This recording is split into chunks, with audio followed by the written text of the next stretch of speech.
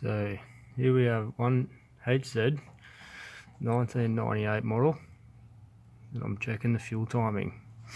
I've got the dial gauge in the back of the fuel pump. You've got a 12mm bolt in the center to remove to get the gauge in there. I had to take the oil filter off just to get good access. There's two 12mm mounting bolts down the bottom, or on the sides, and a 17mm on the bottom to make the adjustments. I've run through this procedure already once on this car, and I'm going to double check it now to make sure it's good. The specs are 0.83 to 0.93. And because I'm on my own, I've got a little mirror so I can see it from below. You got to set it at your top dead center mark, which is there, top dead center. There's a mark on the crank you can see from below. You got to turn it back. So I'm under the car now. I'm going to turn it back to get the maximum value.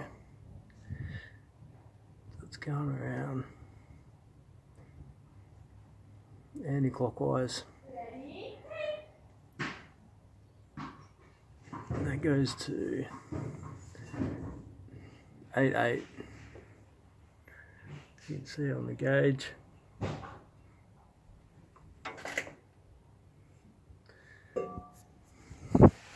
Just turn over with bar.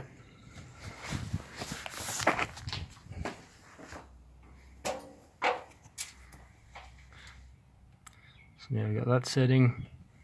So we've got to zero that.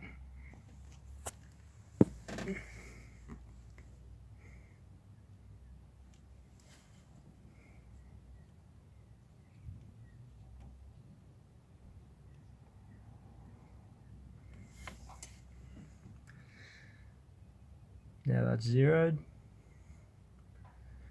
We go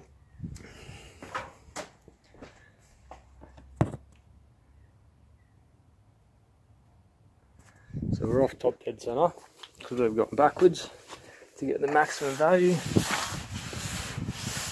Now we've got to come forwards to top dead center, which is a mark down here as well on the crank. You can watch the gauge. If you've got two people, it's heaps easier.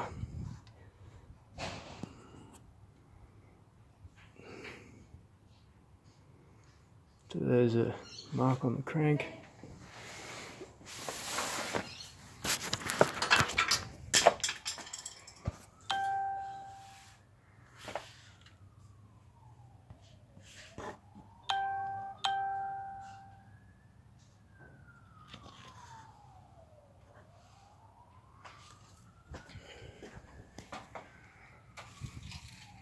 And then we got 0.82.